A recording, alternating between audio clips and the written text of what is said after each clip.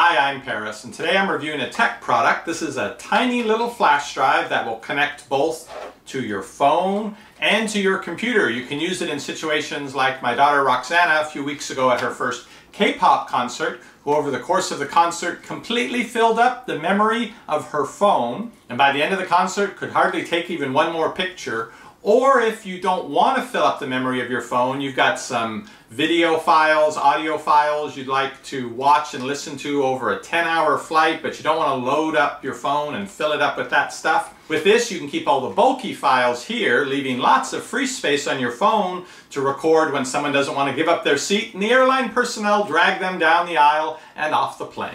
Let's see how easy this is to use and how well it works. EpicReviewGuys. I picked up this SanDisk dual drive 32 gigabyte capacity drive over at Fry's for about $20. It does come in larger and smaller capacities. Also, this is a Type-C connector that will pop out of the side. That's what my phone uses. Some older phones you want the micro USB, or on an iPhone you might want a lightning connector. On most phones, it's supposed to be as easy as plugging it in and then you can access the files or access a device to put files onto. But if that doesn't work, there's a SanDisk Memory Zone app you can download from the App Store or the Google Play Store that should get it to work. Again, I picked it up for about $20. You can find out more about it at the link down below this video. I was thinking there might be more instructions inside, but nope, just the device itself. I did look at their website and get an idea of how it works, and it's pretty tiny. On the top, there's a slider that lets you slide out Type-C connector. Alternatively, your standard Type-A USB connector to plug into your computer. Here's a close-up view. The only thing you have with it is a little slider piece on top. That's in neutral mode, and Type-C on this side, and that's locked in place until I push this down and slide it back over. Is it as easy as simply plugging in? And the nice thing with USB Type-C is it doesn't matter which direction you plug it in.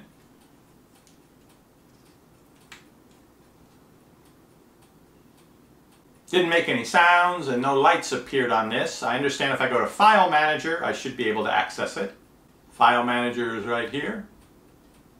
It's showing the internal storage in my Google Drive account, so it's not showing up here. By the way, this phone is a OnePlus 5 running Android 7.1. Now I tried unplugging it, switching it over, plugging it in the other way. You're not supposed to have to do that, but just in case. But still, no sign of detecting this. I've got my OnePlus 3 with the cracked screen here, and it has the same type of connector. I'm going to try it on that, but first I'm going to try it on my desktop computer using the Type-C connector. There's a spot on the motherboard to plug this in. And it showed up immediately, plugged into the computer via the Type-C connector, so that is working. I think while I have it here, I'll move a video file and an audio file onto it so I can try to play that once I get it working with the phone. This is a good time to test out the transfer speeds. This is a 3 gigabyte video file. Well, I would have hoped for faster. Normally when I do this from the SD card in the camera, I get about 80, so it's running about half that speed. Oh, uh-oh. That's one single file, so after the first gigabyte, it looks like the speed slows down a lot more. This is my OnePlus 3 phone. As soon as I plugged the drive into this, it popped up with this notification. It did see the drive. And there are the two files that are on it. Now, this is easy. Hi, I'm Paris. Welcome back to another Food and Drink Wednesday. Well, in order to get into your food and drink when it comes in containers. So the playback speed from this is plenty fast for playing the video, which is good, as slow as it is to write it to the drive originally. And it works incredibly easily with my OnePlus 3. It shows up in File Manager along with my internal storage and my Google Drive. Here are the files and folders on it. I would like to see if I can transfer something from this phone onto it, how easy that is. Alright, I finally found a way where I can go into the photos, select it, choose to copy to, and I've created a new folder on the SanDisk drive called Test Photos. There's one photo in there already. It's now copying the photo from the internal storage of the phone into the folder called Test Photos here in this drive. And when I'm done with it, I can easily go into Settings, Storage, and I see the storage devices here, including the SanDisk. This is the symbol for eject, and it's now safe to remove. But that isn't going to work for my OnePlus 5, which still sees nothing when I plug this in. So I'll go to the Google Play Store, download the SanDisk Memory Zone app, and see if that'll get it to work. I installed the app, set it up. It sees all my storage devices, except it says Samsung Dual Drive, not detected.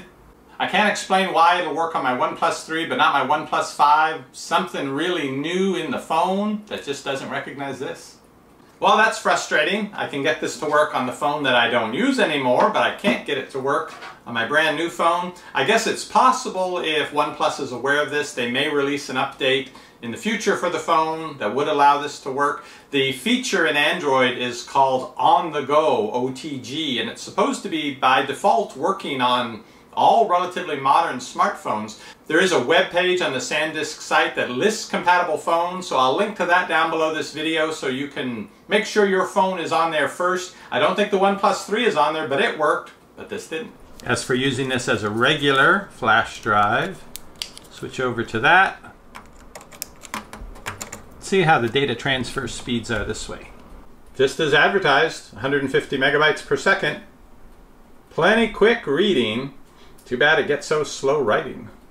Let's see what the speeds are via the USB-A connection, but I think they're going to be the same.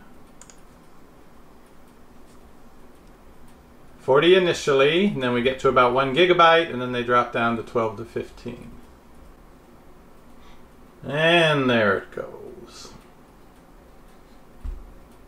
Well, I really like the idea of this, and I want one of these, but I need one that works with my phone. I did see at Fry's they had a Sony for about the same price. Very tiny, just like a little nub, so it would barely stick out of your phone. And I thought, that's awfully small and easy to get lost. So I thought something closer to a traditional flash drive size would be better, but I really want to get something like this to use as a place to move files over on my phone. It just won't be this one. Now, this did work with the OnePlus 3, and it will work with a lot of phones. So if you're still interested in the dual drive USB Type-C or micro USB or flash drive, I'll put a link to this product down below this video, as well as the list of phones it's supposed to work with. Honestly too, I would like faster write speeds to this so it wouldn't take so long to move those big movie files over when I want to use this for watching some movies on the airplane, but for 20 bucks it's not bad. I'll be back soon with more reviews. You can keep checking back for those, or you can click that subscribe button and the bell next to it. You'll get notified when my videos go up. See you on the next review.